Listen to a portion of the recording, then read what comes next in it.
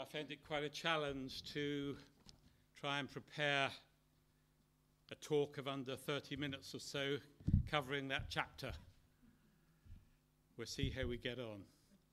But just before we look at Daniel chapter 6 in detail, let me be very honest with you. You would like me to be honest with you, wouldn't you?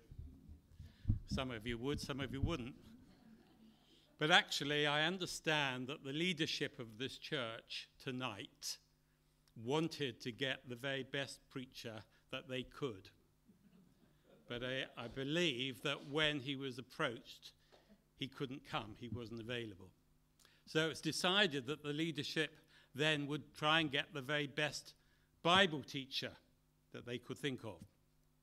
But again, sadly, when they approached him, he couldn't come for whatever reason. And so I believe under the influence of some of the ladies in the church, it was decided to try and get the most charismatic and best-looking preacher that they could find. But again, sadly, he wasn't available. So that's when Derek Robinson rang me, and I thought to myself, well, I'd better accept because I'd already said no 3 times.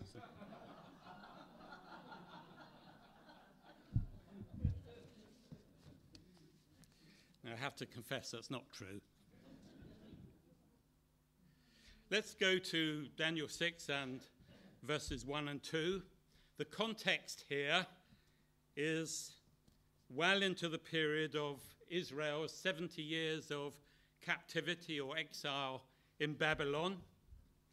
Daniel, by this time, was well over 80 years of age. He'd previously been governor or administrator in Babylon, having been appointed by King Nebuchadnezzar. We read that in chapter 2 and verse 48. But here, Daniel is administrator or overseer in the new Medo-Persian reign under Darius. Now, Darius himself was in his 60s, and historical records suggest that he took charge of Babylon after the death of Nebuchadnezzar. Historical records also are actually a bit confusing in that some suggest that Darius only reigned for 2 years before King Cyrus took over. Other records suggest that Darius was a sub-king under Cyrus. It's not really important for us tonight. But it says there in verse 2 that the king might not suffer loss. That was referring to the collection of the taxes. The king was probably concerned for his own financial wealth above everything else. Now, I think it's true to say that ancient pagan monarchs had no true conception of government for the people. Sadly, I think it's a bit similar today. If we go to verses 3 to 5, Daniel, with over 50 years of diplomatic service behind him, was highly regarded in the land for his integrity and his ability to do his job well. He was trustworthy, upright, courageous, and he had a commendable attitude. He was an example to us all. Daniel had a right spirit within. He had an excellent spirit, and I have to say, an excellent spirit will always bring promotion. God is not against promotion. He just wants it done his way and in his time. I heard a preacher once say, if you obey God, you will not stay where you are. You will be in line for promotion. But Jesus said in Luke 14, verse 11, if you are humble, you will be exalted in due time. I have to say, our humility must be genuine, because God knows the intents and purposes of our hearts. He knows our true motivation in everything. Jesus also said in Luke 16, verse 10, if you're faithful in little, you will be trusted with much more. And so that's the test for us, to be faithful in whatever we have to do. 2 Thessalonians 2 verse 13 says, never tire of doing right. Never tire of doing right. Now, with regard to Daniel, I can't help thinking of the value of age and experience in positions of high responsibility. Perhaps I'm a bit biased there. But with Daniel's position of prominence also came dangers of envy and jealousy from other people. And sadly, it's something that you find even in the church, even in these days. And so, for each one of us as a child of God, we have to check our hearts all of the time. Because jealousy is a great block to the Holy Spirit. And it can cause us to do the most irrational things. The example that comes to mind is back in Genesis 26, where Isaac and his men, they'd dug a number of wells, and the Philistines had come along and blocked the wells up. And this was in a time of famine. The Philistines were jealous of Isaac and how God was blessing him. And so they came and blocked those wells up, even though there was a terrible famine in the land. If we go to verses 6 to 9, now Daniel had been circumspect in obeying the laws of the land, but his enemies knew that when the law of the land conflicted with the law of his God, Daniel would always obey God first. And as the people of God, that is the way it must be for us also. As persecution against Christianity and Christians increases in these days, the reality is that we may well be faced with similar situations. And the question is, will we stand up for Jesus, or will we deny him to save our own skin? I have to say, last week I felt prompted to sign a petition to the BBC, because the BBC has a religious advisor who's a Muslim, and it's his plan and intention to reduce the number of Christian programs. And I don't know if you've noticed it, but there is an increasing bias towards support for Muslims and the Muslim faith. So I signed this petition protesting against this move of the BBC. I'm reminded of Polycarp, a bishop in Smyrna. I'm very glad I've got a name, Roger, much more simple than Polycarp. But in AD 155, Polycarp was dragged into the amphitheatre in Smyrna to face the Roman proconsul, who with threats ordered him to swear by the genius of Caesar and to revile the Christ. And Polycarp replied, 86 years have I served Christ, and he has done me no wrong. How then can I blaspheme my king who saved me? And Polycarp was taken and burned at the stake, but a wind suddenly arose and blew the flames away from him. And Polycarp was only killed through the sword of a soldier. Now, under the law of the Medes and Persians, once a royal decree had been issued, it could not be revoked, even by the king himself. It remained in force until its time of expiration. And the practice of creating an unchangeable law may follow from the idea that changing a decree was an admission that it may have been faulty in the first place. The strength of the plan of the administrators and the satraps lay in taking advantage of Darius's vanity. As a man in his 60s, he knew that if he was ever to achieve glory or notoriety, it was probably now or never. And by the way, their claim that all the councillors had been consulted was almost certainly not true, for there is no record that Daniel was ever consulted. If we could just move on to verses 10 to 12. Undeterred by the royal proclamation, Daniel immediately prayed to God. And we read that he prayed facing Jerusalem, the city of God. And notice he had the windows open. There's nothing to do with it being a hot day. He wasn't trying to hide away. He wasn't trying to do it in secret. He was very open in his faith and his trust in God. What Daniel was doing, praying to God in this way, was an act of courage and an act of witness. And that pattern of praying 3 times a day, I would suggest, is a good one for us. To pray morning, noon, and night. You see, if we are serious about God and our faith in him, we will seek him with all our hearts, especially in times of danger. And I'm not being alarmist, but I would have to say that I think we are living in days of increasing danger, especially as Christians. Now, Daniel's enemies were right in assuming that if Daniel was forced to choose between the decrees of an earthly king and the eternal word of the King of Kings, he would always choose God.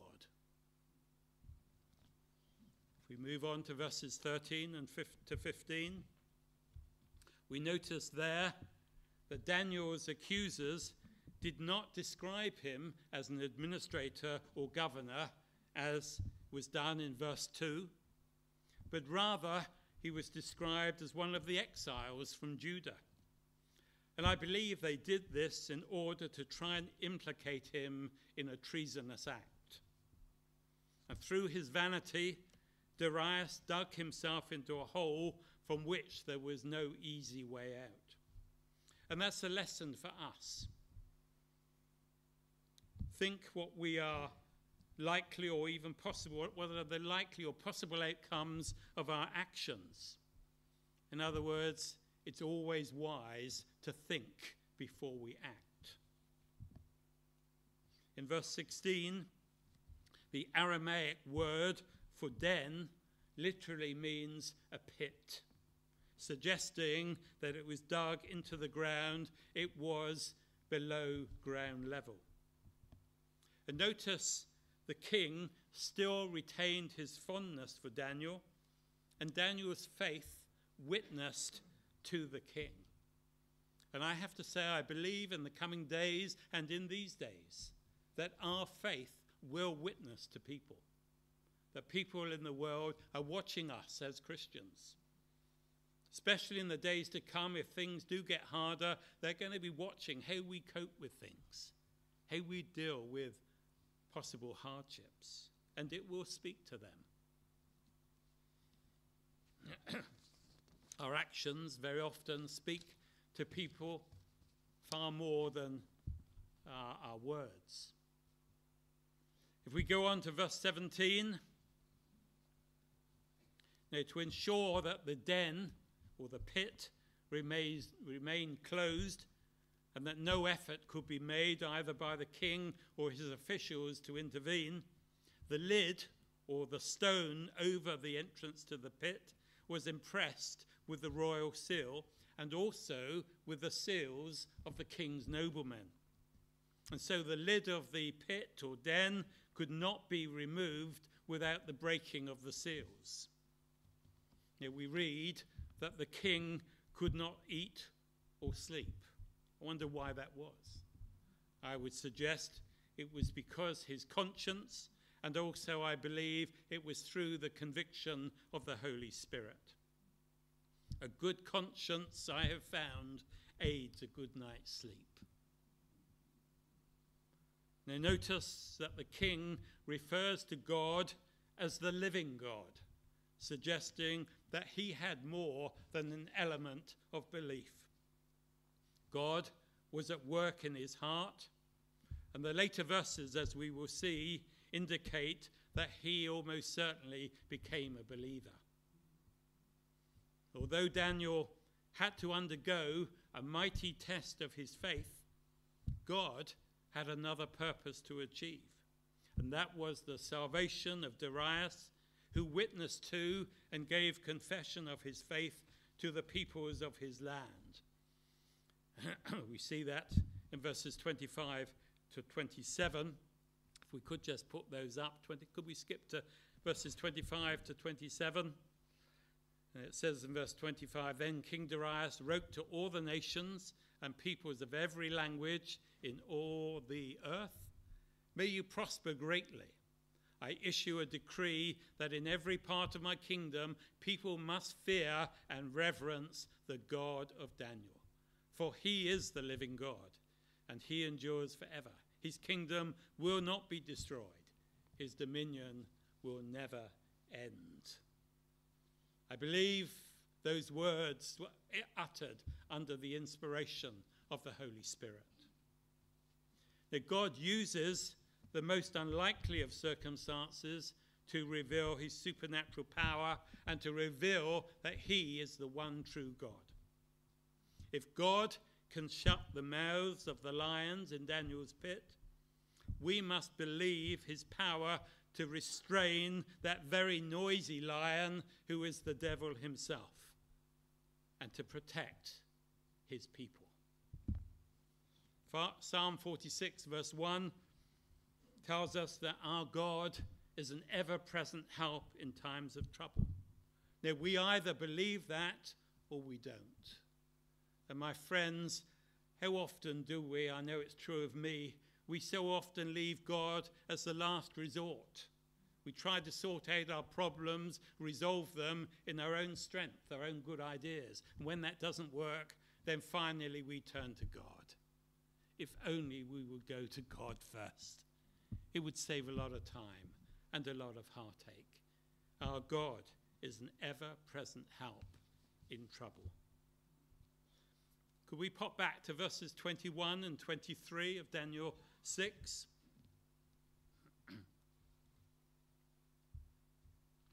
Bless you. Slightly ironic, I think, that Daniel's faithfulness got him into trouble in the first place, but his great faith got him out of it. And I'm so glad that Daniel is referred to in the great list of men and women of faith, which is in Hebrews 11. And I just want to read what it says about Daniel in Hebrews 11 and verse 33. Let me just read that to you. Talks about great men who through faith conquered kingdoms, administered justice, and gained what was promised, who shut the mouths of lions, quenched the fury of the flames, and escaped the edge of the sword, whose weakness was turned to strength, and who became powerful in battle and routed foreign armies. So Daniel is included there in that great list of men and women of such wonderful, wonderful faith. And notice in verse 24 of Daniel 6 that the entire families of the wicked conspirators,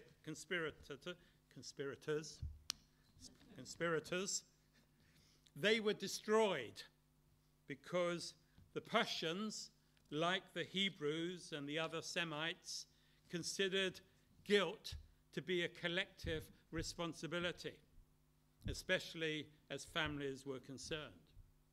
We find similar examples in the Bible. In Numbers chapter 16, there was Korah, who was put to death, and his own whole family were also killed. Achan in Joshua chapter 7. They illustrate the same principle, that whole families were put to death as a result of a man's sin. And that is a warning for us. We must never treat God lightly. Have to remember, in all things and at all times, he is Lord. He is the creator of all things. And one day each one of us will have to stand before his throne and give an account of how we've lived our lives.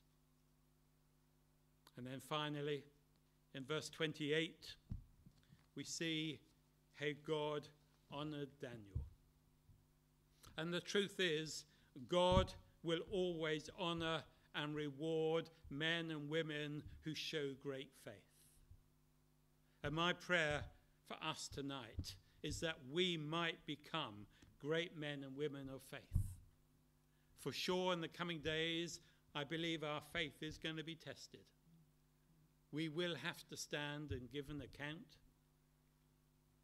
We're going to have to make decisions, maybe the like of which we've never made thus far.